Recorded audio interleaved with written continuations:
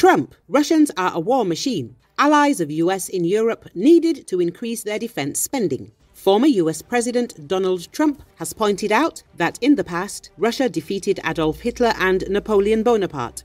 Russia, what did they do? They defeated Hitler, they defeated Napoleon. Yeah, they're a war machine, Trump said, addressing his supporters at an event broadcast on Fox News. The ex-US president also noted that Washington's allies in Europe needed to increase their defense spending as there was a difference of $150 billion with the US. Europe finds itself between Putin and Trump, former Swedish Prime Minister Carl Bildt told.